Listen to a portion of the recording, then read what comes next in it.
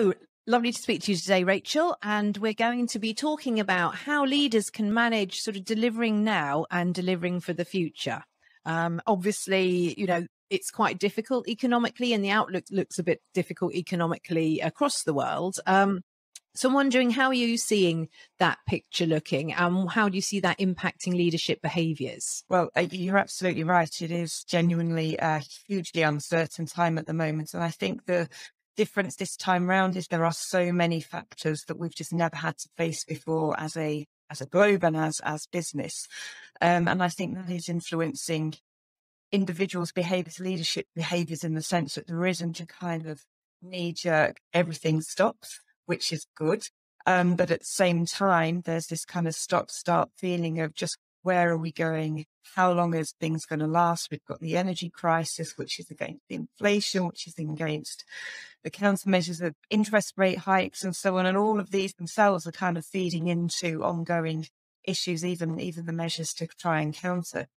So it is a very, very difficult time for businesses at the moment. But I think what we need to see is the ability, where possible, to hold your nerve and not just put everything on ice. And as we've seen in previous downturns and recessions, that has been the knee-jerk response. And what happens is businesses end up paying for that for a long time in the future. So we see huge gaps emerge in skill sets, in succession plans, when businesses just put all their strategy on hold, all hiring on hold, all thinking about their talent agenda on hold, means that 4, 5, 10 years down the line, you're then playing another round of catch up. So I think that's the important piece this time, is where possible, you've got your future business strategy, hold your nerve where you can so that your talent agenda is not then damaged.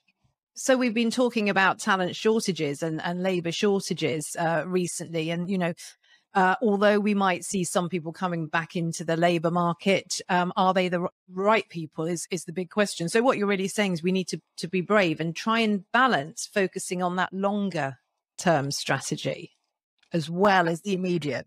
The factor in all of this is that the talent shortage across the globe hasn't abated.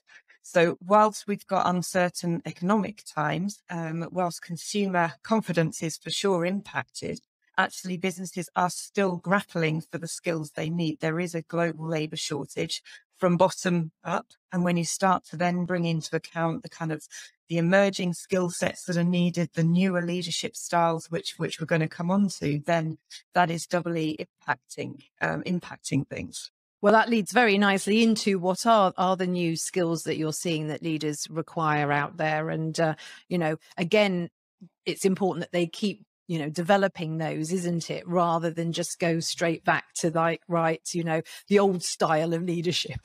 Absolutely. And I think we've seen this increasingly so since the pandemic. And I think obviously what that did, it was a huge shock to the system. And the world went virtual, the world went on lockdown. Businesses were looking really quickly to try and do things differently. And what that brought into sharp focus is the need for a newer style of leadership. And that is a style that is much more empathetic.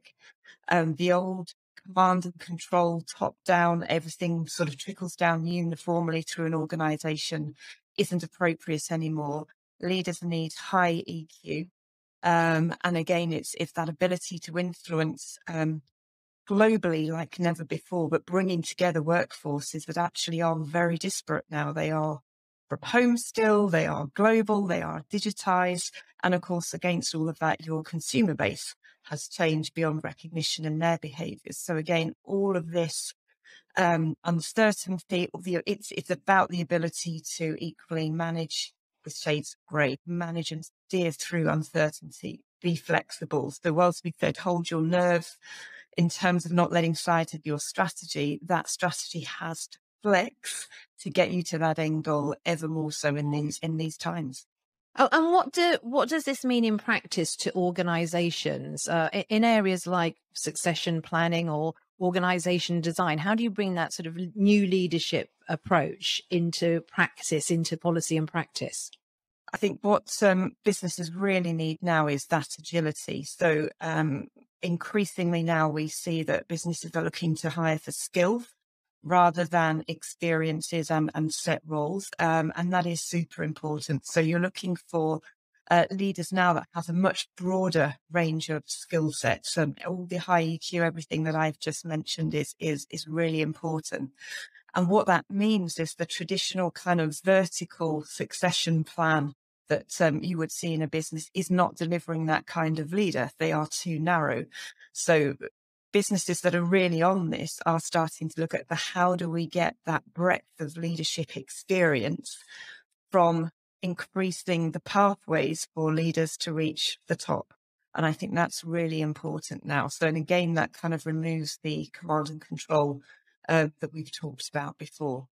And still, actually, for a lot of businesses, there aren't enough of that type of skill set, that type of leadership existing in their current businesses. And that's where they're really having to think differently about where do they find talent externally, and equally, how do you grow and nurture that talent internally, and where's it going to come from? And then that's a big change. That's interesting. Only this morning I was reading a LinkedIn post, which the CBI said that in terms of that looking for skills, that for a long time we've hired white men on potential and on the sort of potential skills, whereas we haven't really done that for women and for ethnic minorities, where we always look at past performance. So I think we're going to be forced into that now, which is probably a good thing.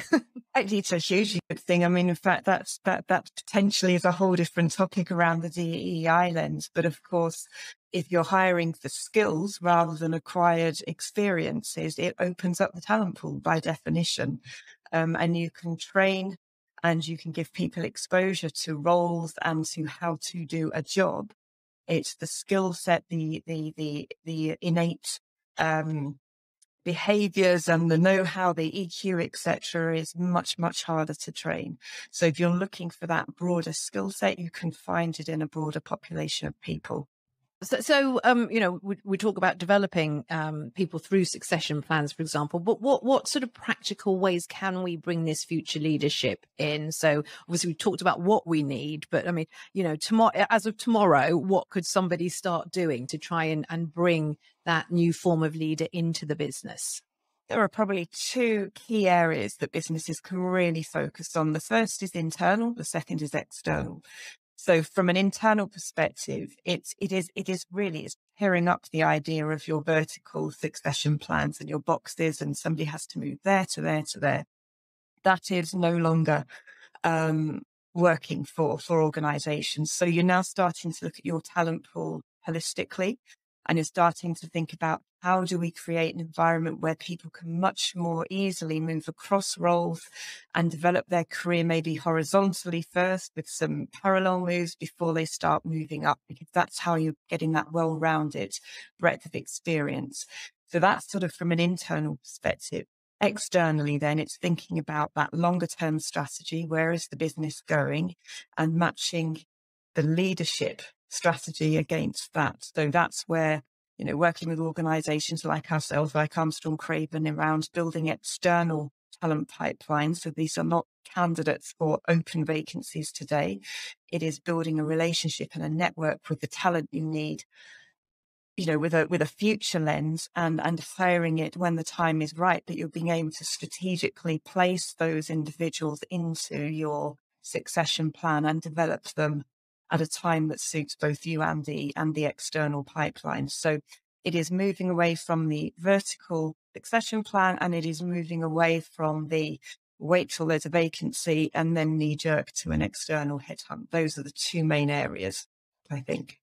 And in terms of that internal picture, where does something like coaching come in? Because obviously you need to explain to people what those skills what opportunities there are, and then help them to get the skills to be able to go to that level, and match them up with skills perhaps that you didn't know they had through clever technology and likewise. But I wonder, what other things HR and people leaders could be looking at in order to ensure that works in practice. Well, we've certainly seen some interesting examples where businesses are using and HR is using AI technology, for example, to create an internal job market, and actually by putting your details into the system, as it was, into that market, you know, that it can actually match up and suggest roles for you that you would be suitable for. And again, it is thinking about that breadth. You've got the you know, the intrinsic skill set and behaviours and capabilities to try a role over here that might be slightly different to your current path. I think the important part when you're talking about coaching and so on is that this is all done. It's all done really openly and cognizantly, if that's the right word. It's about, this isn't just a move for move's sake. This is absolutely part of the plan. When it's vertical, you would have called it your succession plan or my own development plan, and it would have been up here. But now it's recognizing that that can just take you much broader, so that time I spend here is about gaining these skills. The time I spend over here is about rounding myself out in this area. And if HR, the line manager and the talent themselves are all aware of this, then it is a very open process. We talk a lot about things like this. I wonder, you mentioned you're seeing some clients, how widespread is it in terms of people beginning to look differently at how they hire and looking for skills in internal marketplaces? And could you share any sort of examples you've seen in practice amongst your clients? Firstly, I would say it's not as widespread as it needs to be yet, for sure. I think we are seeing some of our clients doing some very interesting things. We are working with a business that has got the internal job market, and they are using some AI technology to create those matches and suggestions and prompts for people. We're seeing some businesses that have a kind of suite of projects, and individuals can put themselves forward, and actually they have carved time out in their week to be able to dedicate to the corporate projects, which again is giving them clearly exposure to other parts of the business. And again, it's honing their influencing skills, their leadership skills and so on. But the important thing is, time out of their week is safeguarded, it's ring fenced to do that. So 4 days a week, they might be doing their current role, and then 1 day a week is freed up to take part in the corporate project. And I think that's the other thing that we are seeing from forward-thinking businesses, is this idea that it has to happen.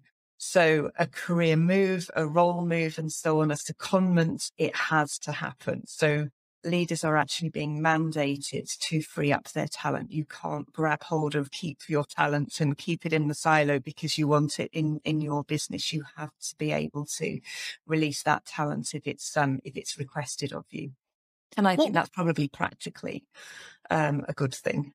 What do you think are barriers when that has been put in place? You know, it's quite a massive, well, it is a massive shift in the way people think, both the employer, but also the employee to think that way about their career. So, you know, what in your mind are barriers or issues, challenges people have faced when doing this? I think I sort of touched on it, you know, when I said, if you know, to make this work, in some cases, we're seeing it being mandated, because if you don't, then actually it's, well, yes, I'm not quite ready to let that person go yet. I need them to do this first, or they're too critical for my area of the business, and therefore I'm not going to release them. And obviously the flip side of that, because that sentiment is there, the flip side for the talent itself is, oh, well, I think that might be damaging to my career if I take a leap into uncharted territories. Am I leaving behind actually where my succession planning is going? So it is a whole organization mindset shift that is needed,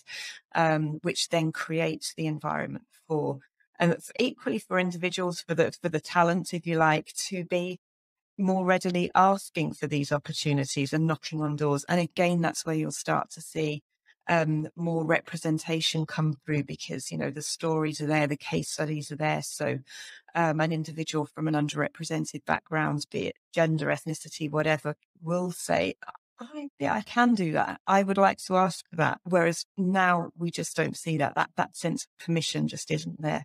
So is this a trend you're seeing across all markets, or is it just, you know, UK, America? Where are you seeing it? I think it's It's a growing trend, and yes, it is across all markets. I think it's about where we're seeing it really work and pay off is those forward-thinking organisations. Now, they can be, if I'm thinking about some of the conversations we've had recently, it might be a global bank, it might be a brand company, it might be a chemicals company or an electronics firm. So sector-wise, it's not restricted. It's definitely just that idea of globally thinking. So I think we are seeing it more successfully, obviously, in global organisations that have that global talent base to move around. But as I said, it's not as prevalent as it needs to be, for sure, which is why it still feels so painful to implement. You know, there's definitely that kind of hurdle to overcome for business to successfully implement something like this. And the same applies for the external talent pipelining piece. Actually, it is that same mindset of how do we engage talent externally ahead of need, because we're so geared to today and the short term, and organizations that really embrace that idea of nurturing and maintaining and networking with an external talent pipeline are the ones that really benefit from it. How would you at Armstrong Craven help a client in this area? With building talent pipelines, absolutely, that's a core area of what we do. So we would work with an organisation to understand their current talent strategy, where they are wanting to go, and therefore what kind of skills they're wanting to bring into the organisation.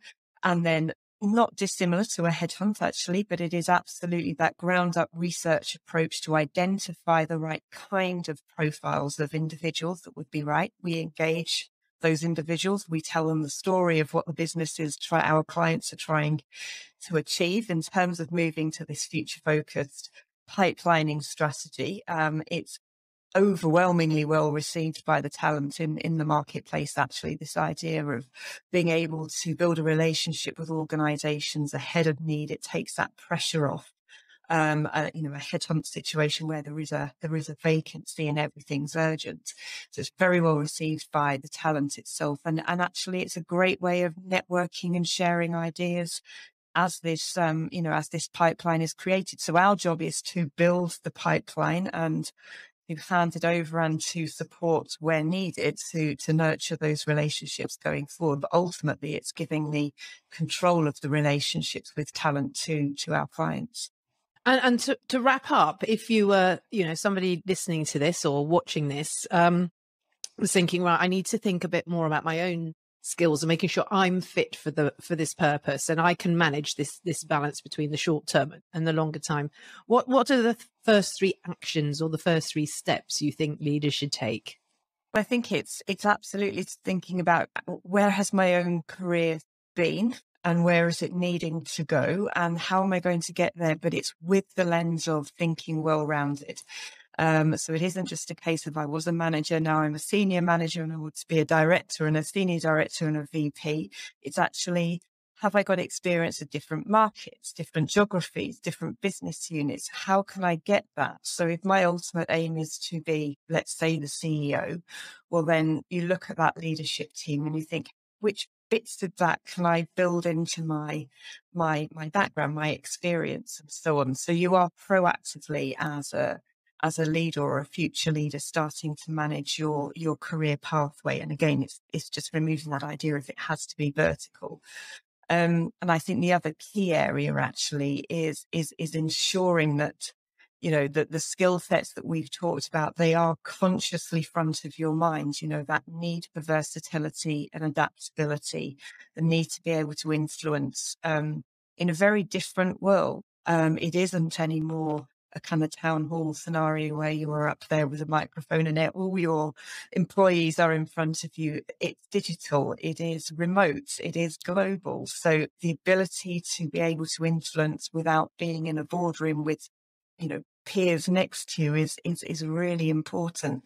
And again, it's about having this front of mind, I would say. Because it's not something easy you can change overnight. But if you're not careful, you look over your shoulder and 10 years have gone by and you suddenly think, oh, I've been doing the same thing with the same style all that time. So it's consciously making an effort to think about that adaptability. Some great advice there. And I remember not that long ago where even having a town hall approach, a meeting would mean that you were like a best company to work for, because so many people weren't even communicating at all. So it's like a big jump on from there. So that's great. We've covered a lot here. And I think a key message here is obviously we personally, as leaders, need to, to be cognizant of this and actually do something about it, but also that from an organizational point of view, when it comes to changing how you look at that succession planning, when it changing how you look at talent, it's not a nice to have. It's absolutely now a must have. Absolutely vital. And I would say, just to wrap it up, it is absolutely the role of HR and the CEO to drive that change forward, because it's a different way of thinking right through the organization. And yeah, HR has a really vital role to play in that, for sure. Well, thank you so much for your time today, Rachel. That was really interesting, and difficult times ahead, but important that we continue to focus on the strategy and on the longer term view as well as the short term. Some great advice there. So really appreciate it. Thank you very much. Thank you.